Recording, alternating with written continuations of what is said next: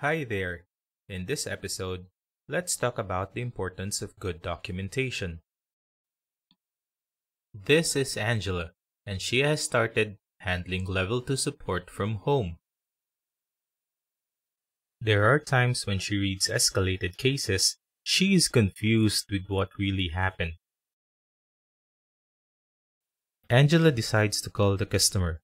The customer has to explain everything again and go through another round of troubleshooting. This can be frustrating for customers who have to repeat themselves every time they talk to a different support person. What is documentation? Documentation is creating a history of events that happened during a transaction. This can be used in a variety of situations, say during business calls or meetings. When events are documented, this can be used as reference when needed. And as the saying goes, if it is not documented, then it never happened. People think that documentation is a summary of events. Correct in some way, but it doesn't mean it is accurate all the time.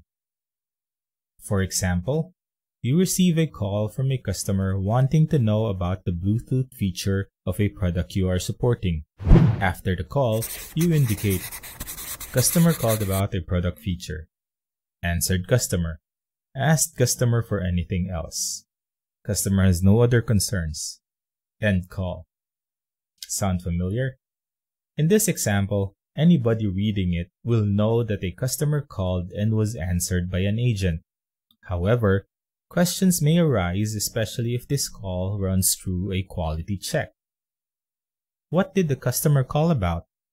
Not documented. What product feature is it? Not documented. Why is the customer asking about it?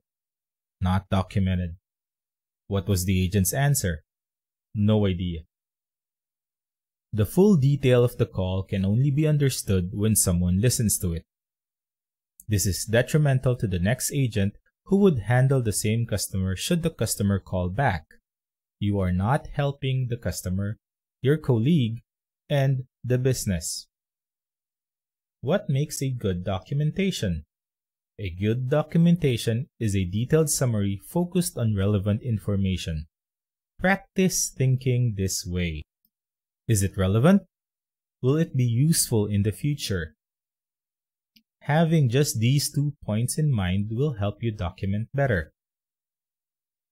Let's go back to our example. Customer called asking about the range of our Bluetooth speaker. Answered that the range is 10 meters or about 30 feet.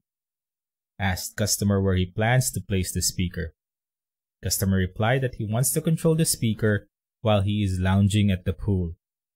Informed customer that as long as the music player and speaker are within Bluetooth range, he should be able to enjoy his music. Customer appreciated the information. Asked customer for other concerns. None. Closed the call.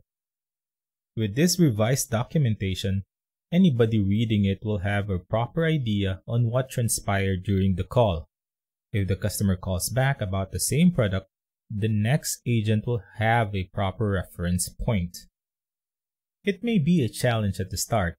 However, focusing on why you need to do your job well will motivate you to improve yourself. Bear in mind the 2 points mentioned earlier, and you are well on your way to great documentation.